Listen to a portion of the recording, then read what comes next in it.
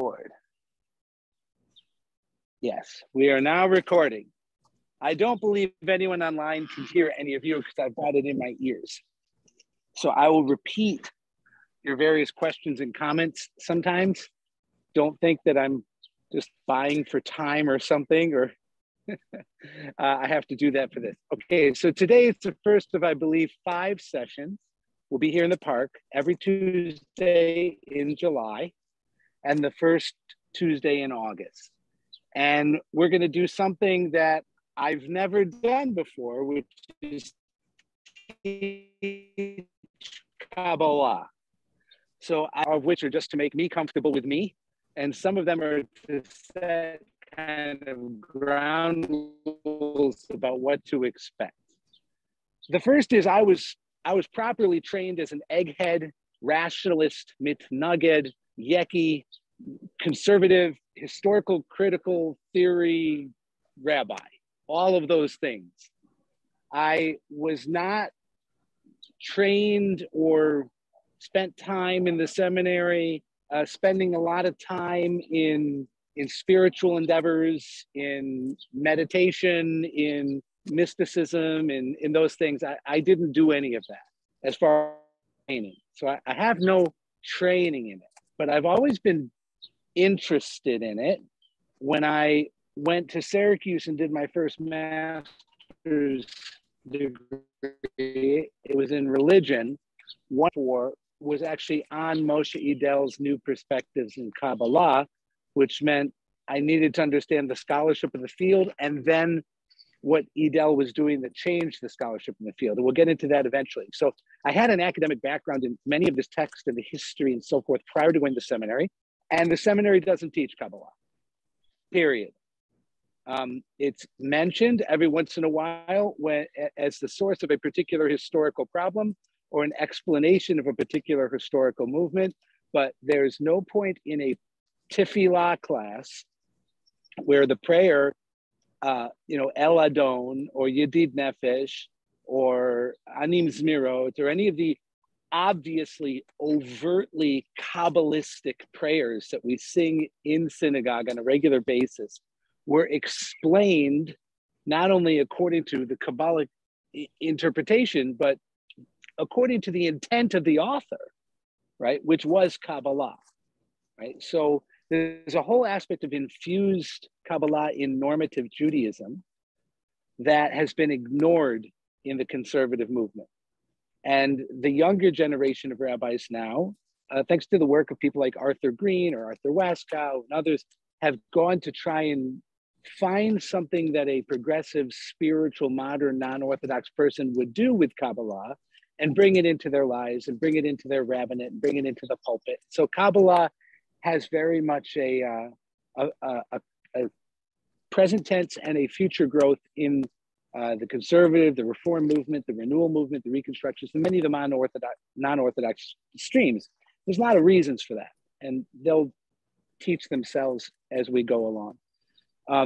I was trained to have a presumptive hostility towards Kabbalah because of the historical discrepancy between what the adherents of Kabbalah believe about its origins and what, quite frankly, we know about its origins historically.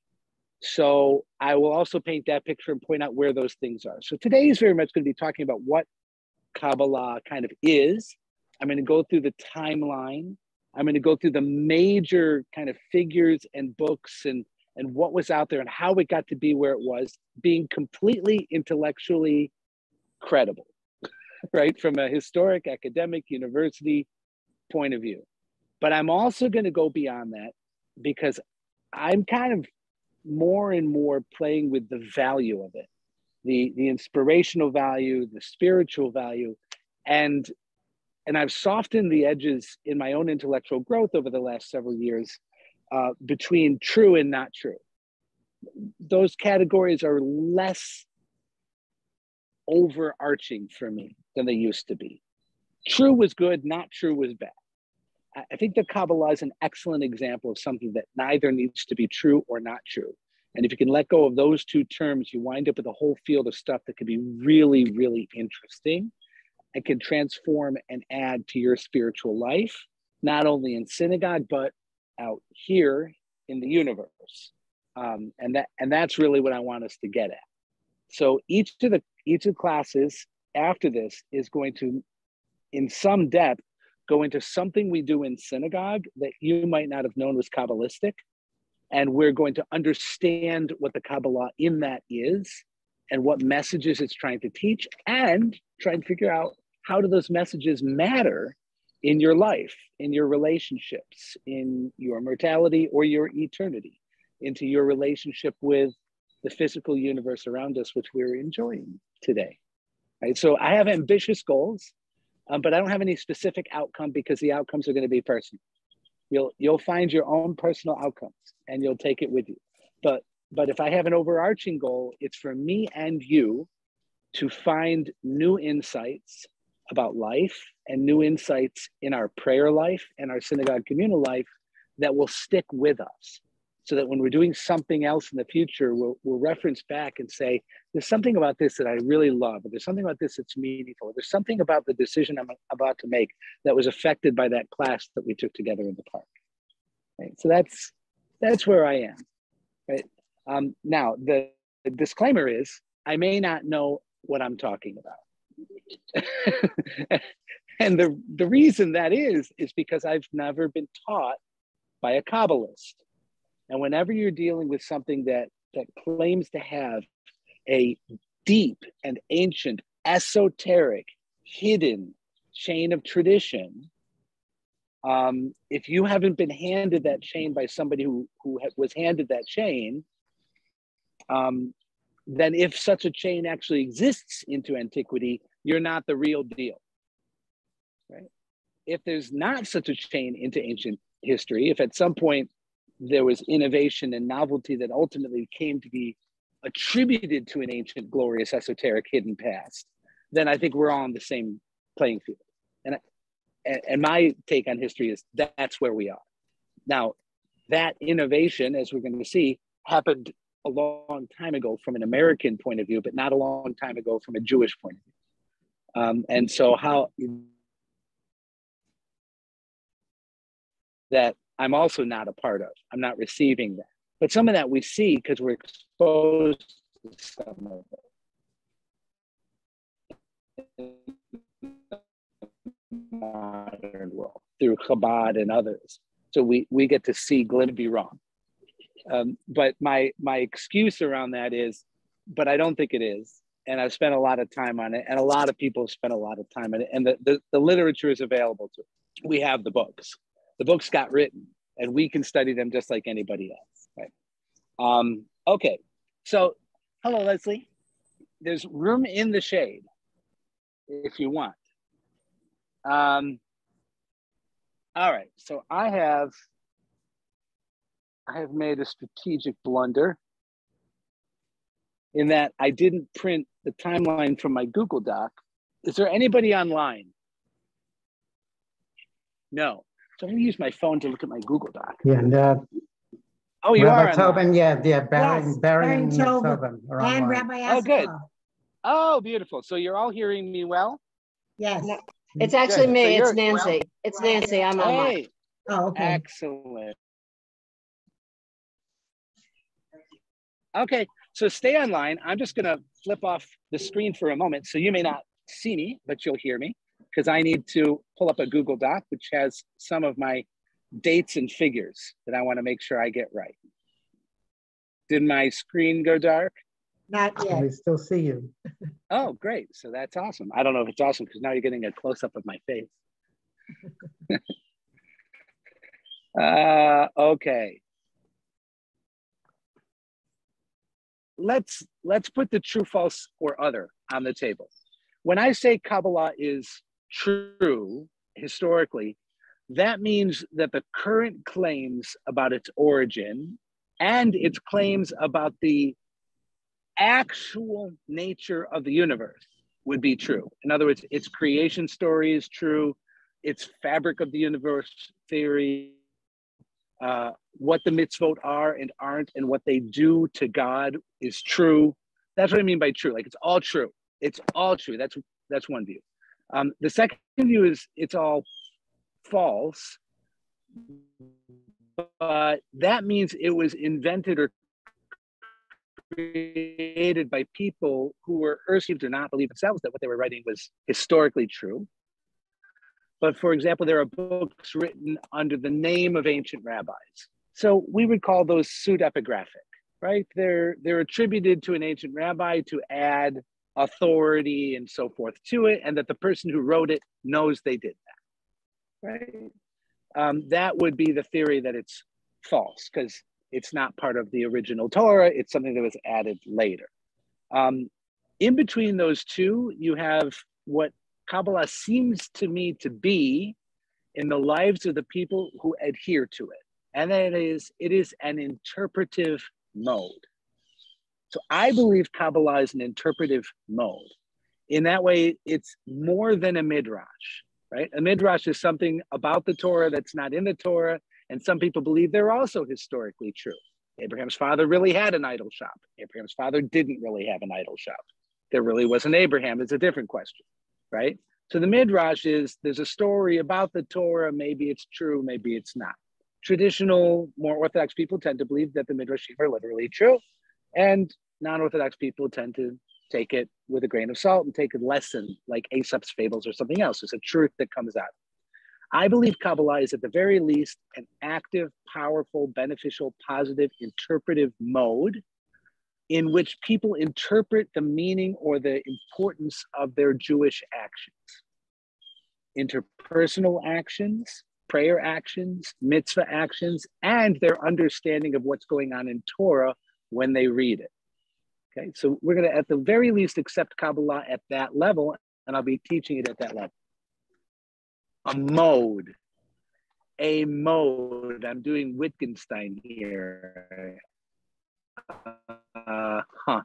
It could be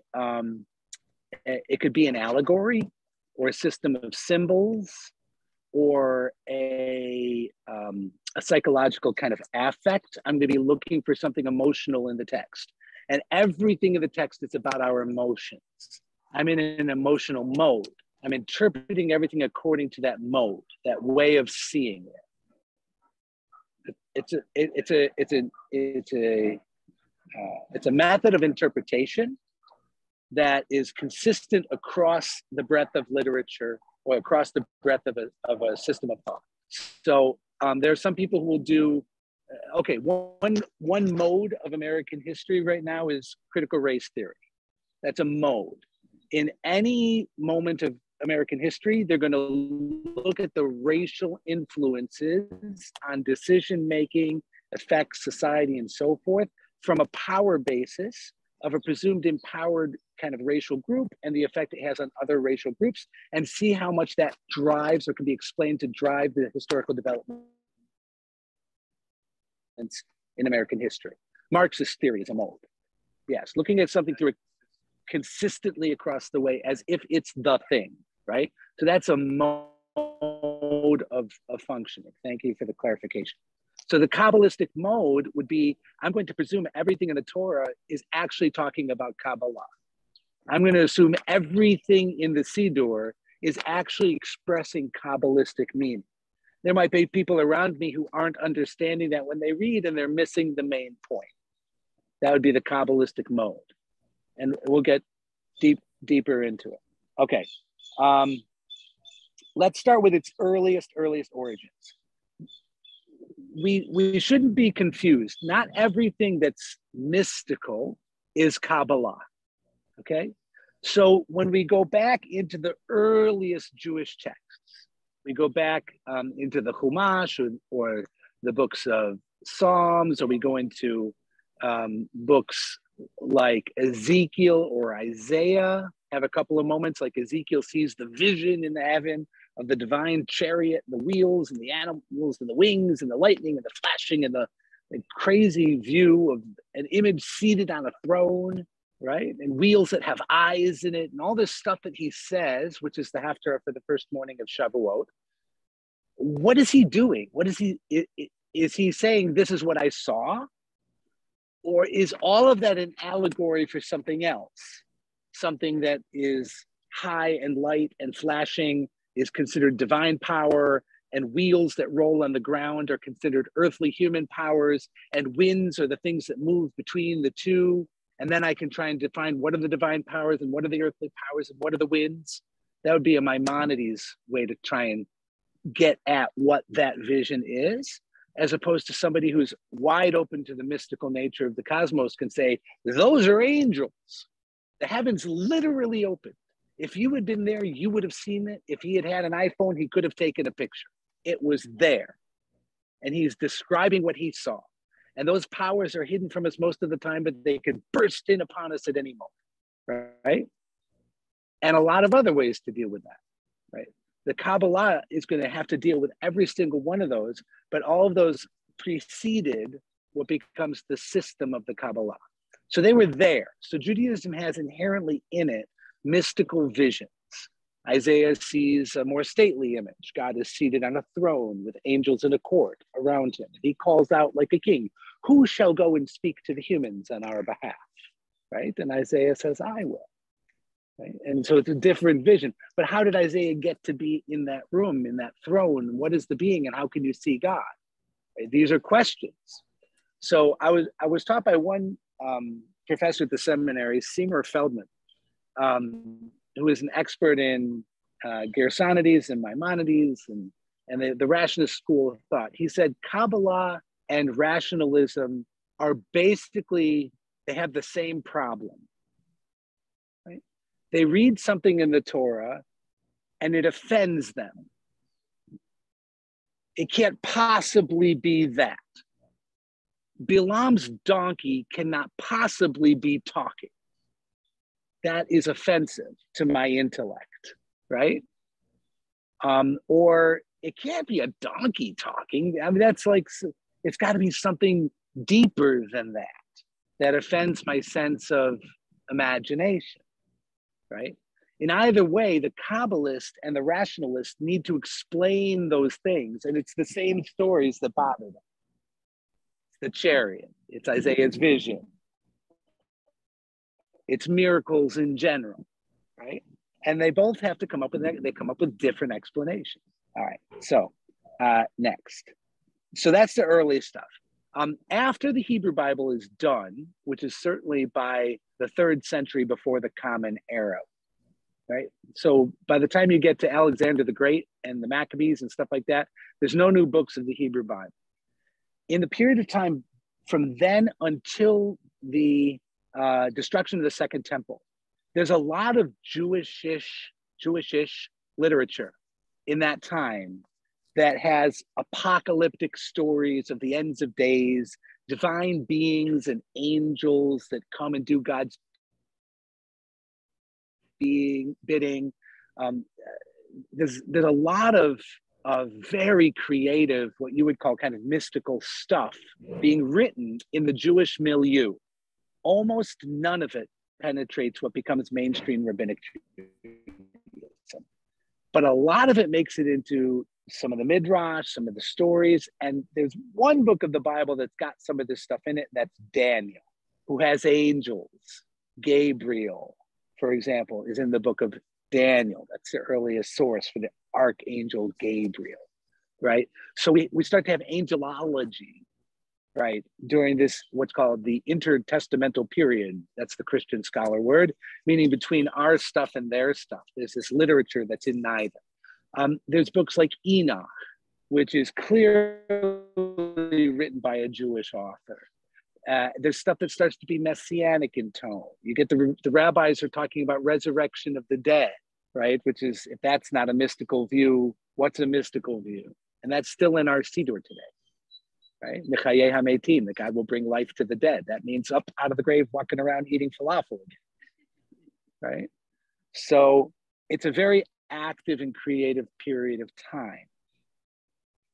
The literature of that time period and in through the first few centuries of the Common Era is often called the Heichalot literature, and it has to do with images of the divine temple in heaven, like Isaiah, or Merkava mysticism, images of the divine chariot, Ezekiel. and explanations of the functions or things that happen or the beings that are in them. This was wildly popular. If you go into the Dead Sea Scroll library, you find all kinds of texts with this stuff. If you go into the early Christian saved literature, you go into the Gnostic literature in the Hebrew or Christian forms, a lot of this early proto non-rabbinic stuff, written often in Aramaic, written sometimes in Hebrew, written sometimes in Greek, is full of mystical visions with people, what's called transmigration of souls, which means you're either asleep or awake, but in your vision, in your rapture, your soul can see and go and be elsewhere with other people. Often you'll meet someone like Elijah the prophet. We have a couple stories in the Talmud of so-and-so went and studied in a vision with Moshe, right? And, did Moshe recognize us or not recognize us? Or Elijah the prophet encounters some tzaddik or some rabbi along the way while they're wandering. A lot of this stuff makes it into the Talmud. So it's there. Judaism liked all this stuff. The Mishnah was a law book. It's almost virtually not there. And the Mishnah becomes the study book of Judaism. So the Talmud brings the legends back in over time as it's studying the Mishnah. Okay? But it doesn't really become a normative book. There's not a book of the transmigration of souls in Judaism. Right? So this early stuff is kind of nebulous. It doesn't articulate a single coherent understanding of anything. Each book is a standalone book, even though you can recognize some of their references in each other. And anytime you get something in the Torah that is enigmatic, it's an invitation for this level of literature to engage in it. So there are 4 books of Enoch or Chanoch in Hebrew. Well, who's Chanoch? So if you've sat in Shul, in Parshat Breshit to Parshat Noach, and you've heard all of the so-and-so begat so-and-so and lived so many hundreds of years and then died, and then the next person begat so-and-so and he lived so many hundreds of years and he died. And it goes on like that a lot. Hanoch breaks the pattern. He lived X number of years, and then it doesn't say he died. It says he was mit halechim Adonai, and he walked with God. And then the lineages go on with the next guy who dies, right? So why didn't it say he died? So the mystical person reading that verse is going to say, he didn't die, right? Look at the opening you have in that text now. So there's actually several mystical books of Chanoch, which are not in the Hebrew Bible. But I think the first 2 are in the expanded Christian Bible. So what does it mean for someone to be mit halechim Adonai, to walk oneself with God? In a context where you would have thought they died. Right? Same thing with Eliyahu HaNavi, Elijah the prophet. Why do we sing Eliyahu HaNavi? Yavo bimei Rabbi Amenu. Elijah the prophet should come speedily in our days. We open the door at the Seder and we invite Elijah the prophet in. He's dead, right? He's been dead for thousands of years, right? There's no death story. He rides a fiery chariot up to heaven. His cloak spins down to the ground. His follower picks up the cloak and becomes the prophet in his place. There's no death. So Elijah the prophet didn't die. So where are these guys? So now you get into Heichala, Merkava, that there are these divine spaces and places where there's angels and beings and people and souls. And it's a place where you can meet, and it's a place you can learn. And it's a place that is holding on to what will become the source of our ultimate redemption of the world and rabbinic Jews now, resurrection of the dead, all mystically cataclysmic things are awaiting us in these supernal realms, which obviously exist. Otherwise, where did Elijah go? What's heaven? Right? So the early layers of literature they deal with Merkava, and they deal with Heichal, some divine realm of temple or court or kingship or power.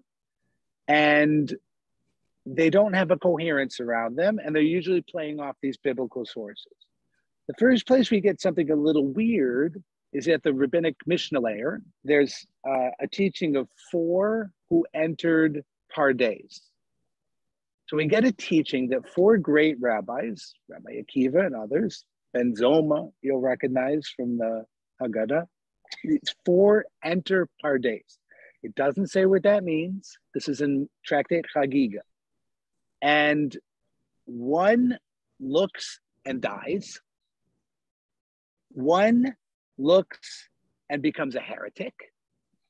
1 looks and goes insane. And 1 goes in and comes out bishalom, in peace. That's the whole teaching. Where did that come from? What does that mean? Right? So a lot of ink gets spilt on that. But you have this concept that 4 entered Pardes, a thing called Pardes. Pardes is an orchard, but it's also the word that's the root of paradise. Paradise. So it's the orchard. They enter this paradise orchard, which then it's not, where's their paradise orchard in our literature? The Garden of Eden. Where's the Garden of Eden? It's somewhere east of us, right? And it's guarded by a flaming, turning sword. It says that in the Torah. Most people skip that line because it's weird. You kind of blink and move on, right? But we got thrown out. Adam and Eve get thrown out of this Garden of Eden, and a turning, flaming sword guards the way back. And then that's it. It doesn't say why or when, or presumably that we should never go back there again. But of course, you're going to get to a supernal realm of redemption and the resurrection of the dead and the righteous and all these other things. Is that going to be a Garden of Eden life? Or are we going to have to stand in line at the DMV still? Right? Which life are we getting back? Right? I mean, if you're dying, you'll take the DMV line, right? I mean, not if all eternity is a DMV line. That would be terrible. Maybe bad people get that. Right? But the concept here is that these things that hang out there as outliers in the early Hebrew literature all get a new life of their own in a world of mystical speculation. Okay? And notice how it's drawing on mainstream rabbinic images like redemption or resurrection or Torah study. And it's taking those core ideas and it's building them into something. That's what makes Kabbalah ultimately so successful. Is that unlike mysticism in the Sufi realm or mysticism in the Christian realm, where the mystics are contrary to the mainstream religion because they're claiming new information, right? Which in some ways they will see as more important than the main teachings of their religion, and therefore a threat to the power structures invested in those teachings. Right? And so they get sidelined or persecuted, and they get driven into hiding, and they become secret sects or whatever, all this, or they become monastic, or they become whatever, they wind up off the grid. Kabbalah is actually grabbing at new interpretations and deep formative images. So you can't say, these people are heretics. My God, they're talking about a throne in heaven, a vision of some chariot, and a Garden of Eden with a spinning sword. Well, we're all talking about, we teach the kids in religious school those things, right? So they can't ever be kicked out, right? And everyone's going to be interested. All the rabbi has to do is say, I'm going to talk about new interpretations of Torah in the park on Tuesday at noon, and the people will come, right? So the Heichal and the Merkava literature is this kind of stuff kicking around in the first 3 centuries of the Common Era, at the time of the Mishnah, the time of the early Midrashim, and the time of the early Talmudic layers, okay? There's great disruption in the land of Israel that can't be overestimated the impact it had on our history. In the 300s, it's a major earthquake in the north of Israel. Most of the cities are destroyed. They're never rebuilt. The Roman Empire in that area is in decline. The economy is poor. There's some fast and famine. There's a lot of bad things kind of happen, and Jews move away in Iraq, in Babylonia. 80% of the Jews in the world are living in Babylonia in the year 400 to 500. Right? It's really where everybody goes. You've got some in North Africa. You've got some across the Mediterranean. They're not in Europe yet. They're really, we go through the funnel of, and we have an intense Persian Empire influence on the development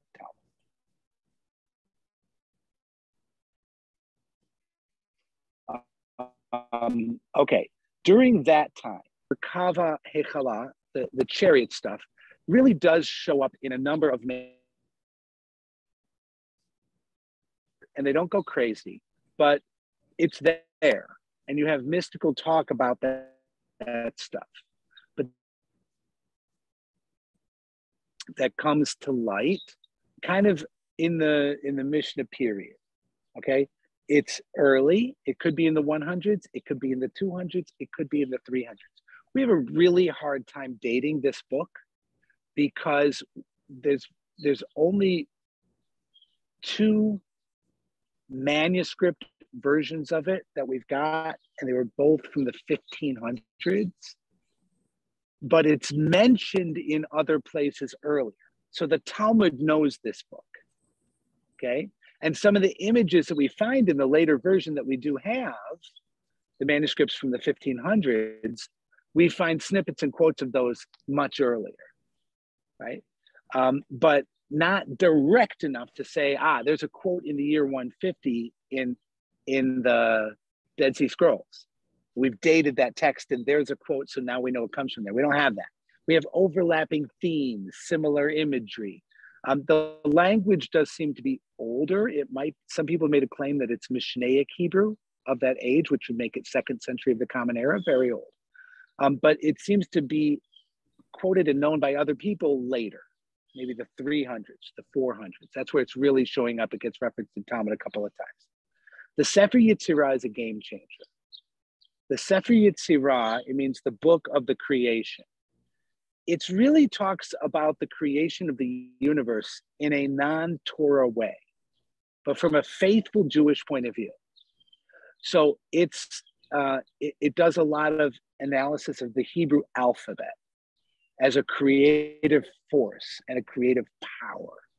So when it says, and God said, let there be light, and the word light is an aleph and a resh, it's going to talk about the aleph and the meaning of the aleph. It's going to talk about the resh and the meaning of the resh.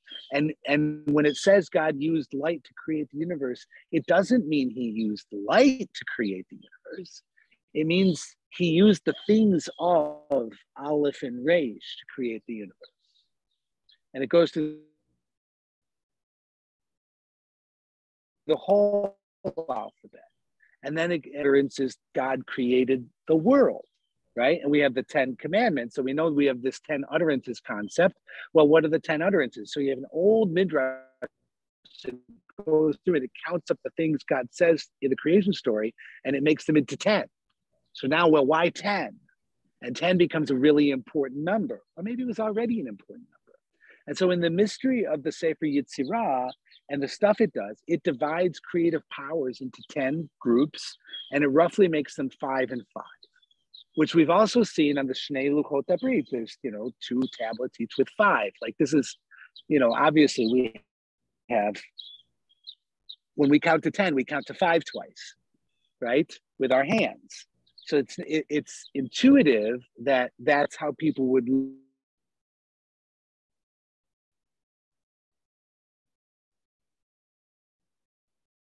the universe, as maybe God didn't create the universe with light and just plop down grass, tree, fish, dog, Rob, right? That these people or things are dropped into the universe whole, but actually that there's a power, that there's a mystical, supernatural series of powers, influences, forces that are woven together like either a tapestry or mixed together like a recipe. And that the power of God brings them all together. And out of this emergence of organized power, one of the things, the most visible thing that comes out of it is the physical universe. But that's like the tip of the iceberg of what's going on. And there's all this other world of power and meaning and symbolism that is behind the emergence of life into the universe. Right? And Sefer Yetzirah uses the alphabet as the organizational system for all of that. Now, once you've done that, think about the possibilities. If Aleph means a number of supernatural things and Bet means a number of supernatural things, and you have a written Torah with thousands and thousands of Hebrew letters making words that are conveying meaning, look at the potential that you have for deeper meaning, for higher meaning, for claims of more profound, more true meaning, more complete meaning that really gets at what the fabric of the universe is. And since we are physical beings within the fabric of the universe, who and what we are as spiritually infused matter, right? So the invitation of Sefer Yetzirah is a game changer. It's no longer trying to figure out what does, to use Bobby's word, heaven look like. Like Isaiah tells you, I saw a throne, and now you're all picturing a throne. I saw an image on the throne in a robe, and now you're picturing that. But what if all of that is just a shell of a dynamic play of divine energy, purpose, meaning, and value? And all of that is a hope towards an ultimate redemption of the universe that we're living in. And it makes everything kind of superficial with spiritual meaning waiting to be teased out.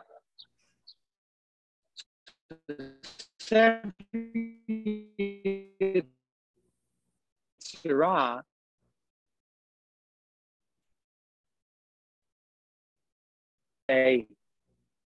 and that is ancient. That is ancient. That's ancient, not just first century, that's ancient Torah Sinai, that's ancient divine cosmology, birth of the universe. And it's written at a particular time, but the truth were handed to the author. And for whatever reason, perhaps cataclysm and exile from the land and needing to preserve the knowledge because he didn't have a disciple, he, presuming a he, seems to make sense that there was probably a he at that point in history. Today it could be a she or they, had to write it down. Okay?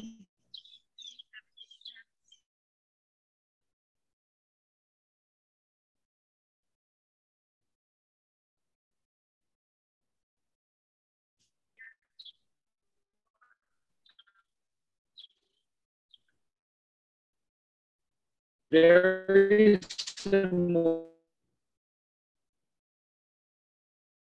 is probably pre-destruction of the Second Temple, before 70, the Common Era. Very little. There's enough organized Jewish Heichal Merkava and mysticism alive at that time in that place that it would be shocking if such an important book were in their hands and it never has a hint of it in any of their literature. So people are really placing it somewhere between 100 and 300. But it could be anywhere. That could be off by 200 years.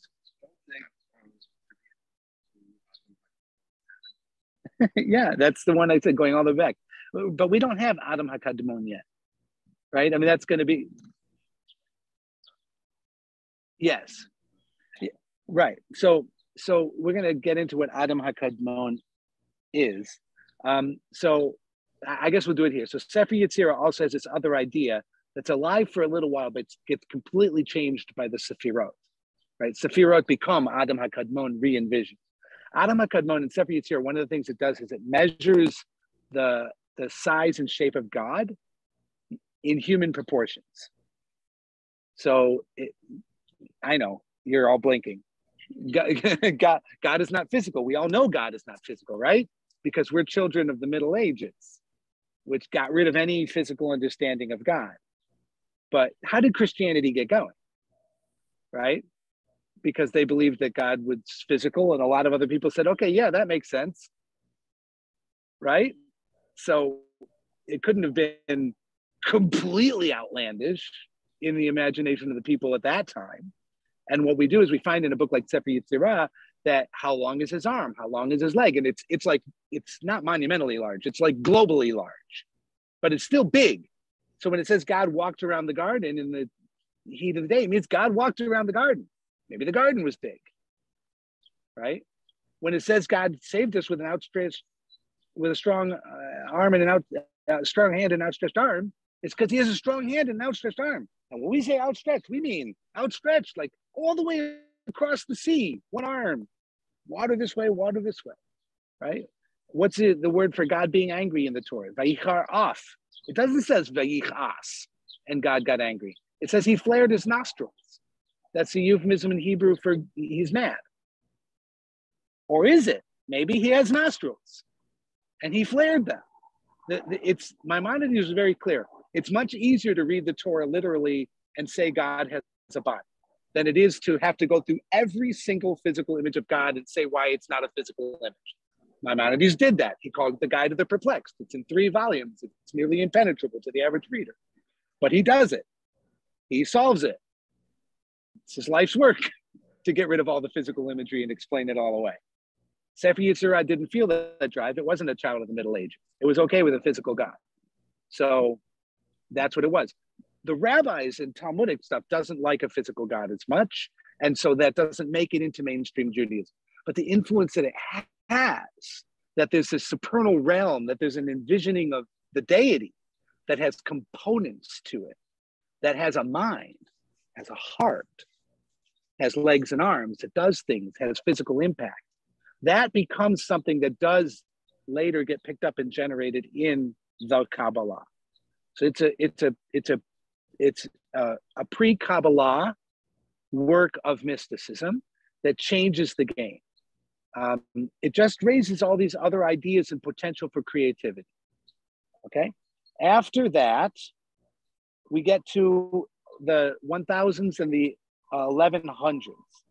And we start to see what we're going to later actually call Kabbalah emerge at this time in Europe. So a lot of history has gone on, and we're not going to go through all that history. But in the 1000s and the 1100s, we have in Rhineland, Germany, Frankfurt, Mainz, right, Worms, those German cities along the rivers there, all the way over into the Alsace-Lorraine of France. There's kind of a growing Jewish community from the year 1000 to 1200.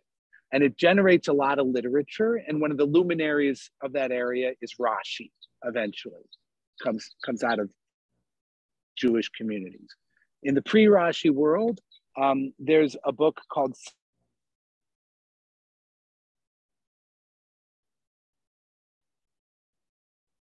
Sefer Bahir now is going to organize that idea of 10 divine powers divided into 5, and it's going to kind of reorganize that and go deeper into that. And it's the concept that in the divine realm, Sefer Bahir has the concept that there's what we call emanation.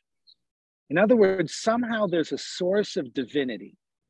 Now this, if you've studied Aristotle, there's a parallel, because Plato has an Aristotle school that's all a rational thought, that everything is mechanical to an original mover, the unmoved mover, who, because of that unmoved mover, everything is in motion, everything has energy, everything exists. And there's another theory that comes out of reading Plato called Neoplatonism, which has an influence in all the major monotheistic religions. There are Neoplatonic schools in all of them. And Neoplatonism is defined by the concept that out of the divine realm, there are emanations. Think of them as rays of power or overflowing waves of power coming out of some source. So it's the source of light, or if it's water as an image, the fountain that is overflowing. Marijuana is legal in New Jersey. Everyone smell it? That's just a bonus being given to you for the class. We're gonna, in the 3rd session, we'll be bringing out joints for everybody. We're gonna go to a higher spiritual plane. Not true, folks online, we're just kidding.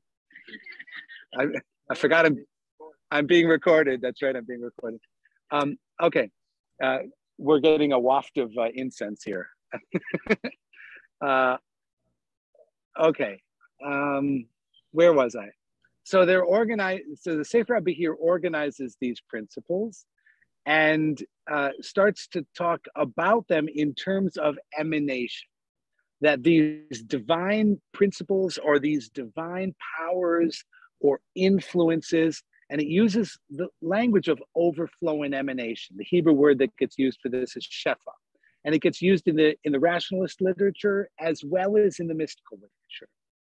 And so in the Sefer HaBehir, for the first time, you have this concept that divinity is somehow overflowing into the world.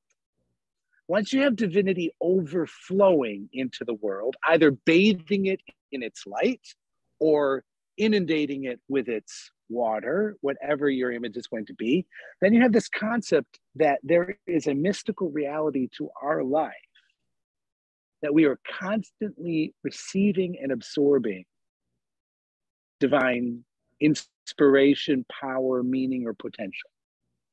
Right?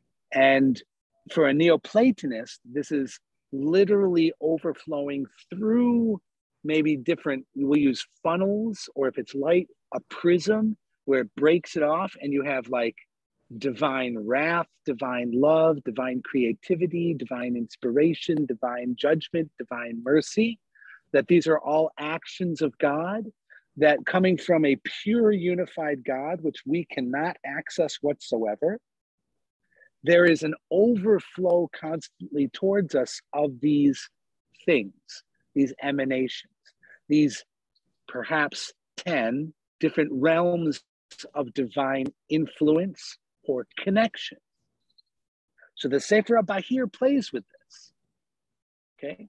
And the Sefer HaBehir sets up a system that it's not clear really what you're gonna do with it. Because once I know that's there, then what? Now we're going to get to your lived life. Let's drop you down at that point in history. You're living a life, things are hard, right? You're farming, you're scrabbling, you're trading, you're whatever. You're a minority, you always have been in a land. People, there's anti-Semitism, there's brutality, right? I mean, half of you are here and half of your children didn't make it, God forbid. You're living that life and you're going to shul every Shabbos and you're studying and you're praying, and the life around you is the life around you, right? And somebody comes and tells you there's overflows of divine. What is that awakening? Hope, majesty,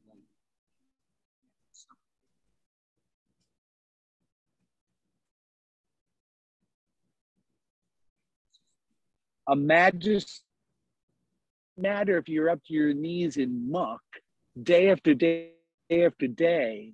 That muck is a container of holiness, as are your legs and your being and your body and your life. And everything you're interacting with is imbued with divinity, meaning and majesty and purpose.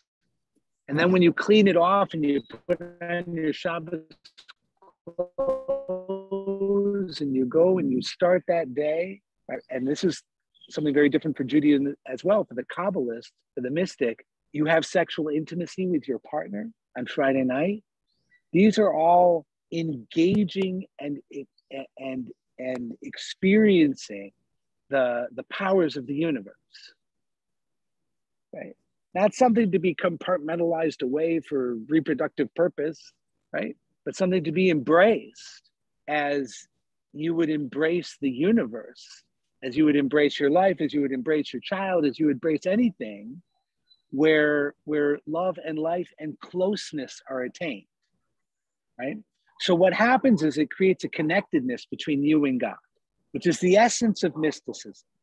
In any religious form, it's to find a connection with a God you cannot see, to feel it, to receive it, to be open to it, to hope for it, and to transform the importance of this, of the grass and the seeds and the trees and the bird chirping and the mosquito biting me. All the things that we have are now a connectedness with a divine plan, with a divine power, right?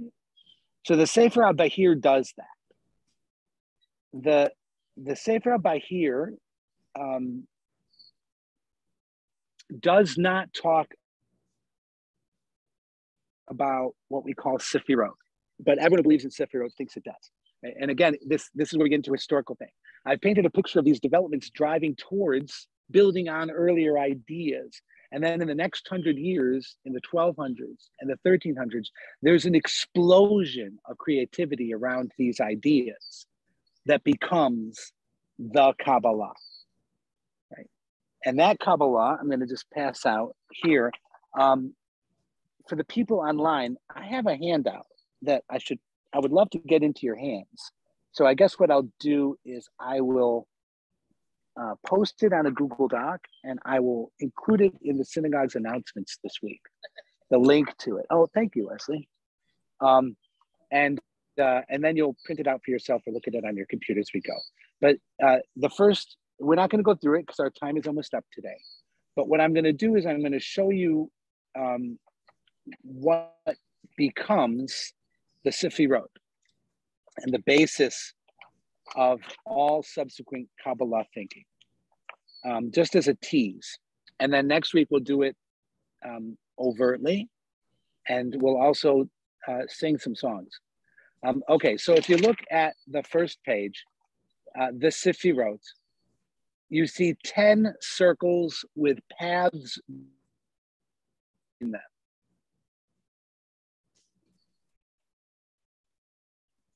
In the 1200s and the 1300s, in books written by Moshe Cordovero, Moses de Leon, and the Ari, Luria, Isaac Luria, this system of Kabbalah gets developed.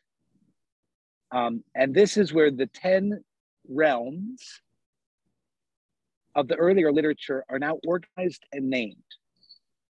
And you have to think of this as being spiritually vertical, even though spiritual things have no direction. But we're going to think about it as high and low, just because it's easy for our imagination. High being God and low being us sitting here together. And then this goes in that picture for the visual. I'll hold up the camera here. Okay, so the lowest Sefirah, if I attain upwards, I can connect to it. And through that whole intermediary realm, out the top above Keter, God effusing, overflowing, radiant divinity into this structure. Divinity. This is not God. Activity from God that is beyond us. So it's intermediary, but it's not physical. So there's no space between us and God, but all these things happen between us and God.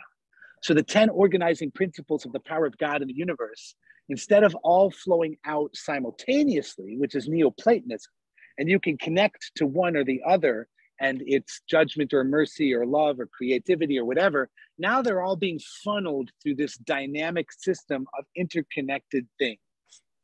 This is what we're going to go through next time. What are these Sefirot, and what does it mean? And I'll just give you the hint. If you look at the names, Keter, Chochmah, Bina, Chesed, Gevura, Tiferet, Netzach, Hod, Yesod, and Shekhinah, or in some systems, Malchut, you'll know those words, right? But if you think about the Shabbat morning prayer, Lecha Adonai HaGedula v'HaGevura v'HaTiferet v'HaNetzach v'HaHod. right? Ki chol bashamayim uva'aretz, because everything in heaven and on earth, right? Adonai hamamlacha, yours is the malchut, the bottom one. Ami naseh lechol lerosh, and who sits and dwells on all from the top. That whole thing that we sing because of Kabbalah. That Kabbalists who are mainstream rabbis put that into the Shabbat morning service for us to sing. But to give you an example of how they're not innovating, that quote is actually from another book of the Bible, the book of Chronicles. And when the book of Chronicles was written, it was not talking about the Sefirot, unless you believe that the Sefirot are true. In which case, when it was revealed to Moses or David or whoever the book is, this meaning was implicit, which is why those words were revealed, and David sang them in that order. It just wasn't known to most people to be this until these books got written down for particular reasons later in time because of crisis. But it was handed down spiritually as a secret understanding of the truth of those words from the beginning. Or it's a really amazing innovation that brings life to the potential for a prayer life, that our prayers as we sing, that to you, God, L'chadonai Hagedula, Hagevura, Hatiferet, Hanetzach, Hahod, you have all these powers. Each one of those words takes on deeper meaning. You have so much that you are doing for us in this moment that we were singing for you. It's not just a bunch of words in a song. Each word is there for a meaning, not just one meaning, but a profound world of spiritual divine power overflowing into us on each and every one of those words, a different power. And we're singing that in rejoicing celebration and accepting those powers as we do it and overflowing those in the form of song. So we become part of the fountain of overflow of divinity when we sing that song on Shabbos morning, right? That's the kind of stuff we're going to be getting at as we move through. But without the historical understanding and the setup to get to this point, I don't think that I would have been doing you an intellectual favor or really telling you what I think is the truth. The fact that this originates, in my mind, I think this originates in the 12th, 13th, 14th century, doesn't make it any less amazing, right? I think the Mishnah originated in the 2nd century. I think it's amazing. I think the Talmud originated, it's amazing. I think the Midrash, I think all of our literature originated somewhere, and it's amazing. And it can be sacred and holy, and it can inform your life with meaning and purpose and transform your prayer life and all those things. And that's the new place I've come to, that just because I think it's pseudopographic, just because I think that the people who have bought it hook, line, and sinker and are drinking the Kool-Aid on it, that doesn't mean there's not amazing things happening that we can all have in our lives, okay? Questions on the history lecture? You can give it back to me or you can take it home and weird out on it. Yeah.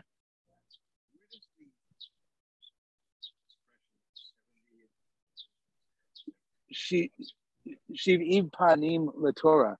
There's 70 faces to the Torah. I forget the original text. It sounds Talmudic to me. I would say Talmud. The idea that there's 7 interpretations of the Torah. You also have Torah Dibra Lashon Adam. You have Torah speaks in the language of people, which one interpretation is that when I give a sermon, I gave a sermon on Shabbos morning. You think I gave 2 sermons, one on Israel, one on the Parsha? In truth, I gave 50 sermons because I gave 1 sermon, but 50 people heard it, right? So what I said is not what you heard. So you all heard, there were 50 sermons given on Shabbos morning. However it was in you is what it really is. Because once it left me, it's gone. But once it's in you, it's still there. So my sermon is over. But the 50 sermons I gave are still alive, right? So Kabbalah is kind of like that, right? The divinity is going to pour over into each of us differently, right? And we're gonna all connect to these Sefirot or these powers or these things in different ways according to our abilities, according to our hard work and training, according to our openness, according to our choices in the life we live. I'll leave it with this. I talked with Rabbi Clark that I was going to be teaching this class, right? And you all know Rabbi Clark? Okay. It's safe to say we're different people, right? And yet we have like almost everything in common, right? If you compare us to anybody else on the face of the earth, like our lives are very, very similar. He doesn't talk about Kabbalah, he talks about Hasidus, right? by the time the Hasidic movements get to the 20th century, they have so absorbed Kabbalah that they can't differentiate it from Hasidism. They think that that Hasidism itself is the imbuing of Kabbalah, that Kabbalah is just Hasidism lived, or Hasidism is Kabbalah lived, right? So everything he does, he says it's not really Kabbalah, it's Hasidism, right? Which has already completely absorbed the Kabbalah in every purpose, every meaning, every class he teaches, every Devar Torah he gives, everything he does. Right? Everything he does, everything the Lubavitch do is because of a Kabbalistic understanding that that's important to do. Their face outward towards the world, their mitzvah mobiles, the tefillin in the airport, all of those things are Kabbalah in action to bring about the repair of the divine cosmos and the redemption of the world. Yeah. I don't know about that. I've never signed up a class. Devorah would. I don't know. I can't speak for Devorah or Baruch, but I've seen Mendy has it listed as an.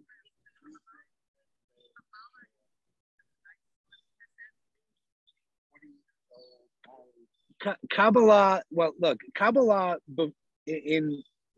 before the 20th century was only taught within certain schools and by certain people. The Hasidic movement blew it up because the Hasidic movement said, we're going to take this to the world because Mashiach depends on it, right? So that changed everything. Before the Hasidic movements, especially the 1700s, before the Baal Shem Tov, it's really the one who turned this into a popular movement. It was rabbi to disciple in small groups of people. And they use language like Hamevi and Yavin. The one who understands will understand, but I'm not going to tell you, right? It really kind of is alluding the teachings of Ramban, Nachmanides, his Torah Parshanut. Every once in a while he says, B'derech emet, by the way of truth, and then he'll say something. It's not like everything else he says has been a lie. What does that mean by way of truth? He's hinting at there's a Kabbalah meaning here. But even though he's a mainstream teacher teaching for the masses, he knows the Kabbalah and he believes it. It's hidden underneath his teachings. By the time you get to Hasidism, it's blown up open, but it was within just the Hasidic movements. Chabad is different. Chabad is an export form of Hasidism. All the other Hasidisms are internally focused on their own sacred community. Chabad believes that it's got to get out there and get you to put on tefillin. All the Jews have to do this stuff because your souls are the linchpins for the souls of humanity and Mashiach. And it's the fact that we're all not doing the mitzvahs that's keeping Mashiach from coming, right? As opposed to the sacred remnant within a Bratslaver group or some other Hasidic group, right? Chabad thinks, oh, it's all of us. So that's why they're out here. Once they're out here, there's an economic reality. They need to enroll their classes or they can't make a living, right? So the classes enrollments will be more open in a Chabad setting than they are in other Hasidic settings where they're not depending on this form of teaching for their livelihood. But Mendy teaches. I've seen Mendy's classes at the Chabad Center, not Rabbi Sklar at the Lubavitch store. Yeah, and he teaches. He's had courses on Kabbalah and some of the stuff that I've seen. It just seems to be open enrollment. I can't speak for them. I encourage you to ask them and bring the answer back to me. All right. So that's it for today. That's the historical background. Any questions online? You guys have been quiet. Is there anybody still online? I'm here, Nancy. Hey, Nancy Fisher's here. Good to hear you. Barry's here. Barry and Yafa, you made it to the end. Rabbi Yassakoff, maybe? No, I was on his computer. Oh, you were on his computer. I see. Yeah, Okay, yeah. very good. And Carol, right? And Carol Golub, very nice. And Jerry. And Jerry. Right. Rabbi, I do have a question. You can save it for another week, but I'd like to know the connection between Kabbalah and the Musar movement. Oh, the connection between Kabbalah and Musar. We'll do that next week. We talk about Kabbalah, Musar, and Mitnaged, and then we're going to really get into the Sefirot, and we're going to probably look at either Anim Zmirot or Yedid Nefesh, one of those next week. Okay? That's it. You can hand your packets back in, or you can keep them and bring them back. And I'll have them posted online for the people at home. Take care, everybody. Okay. Okay. Bye. Bye. Thank you. Thank you. Oh, hang Thank on you. a second. Bye. Bye.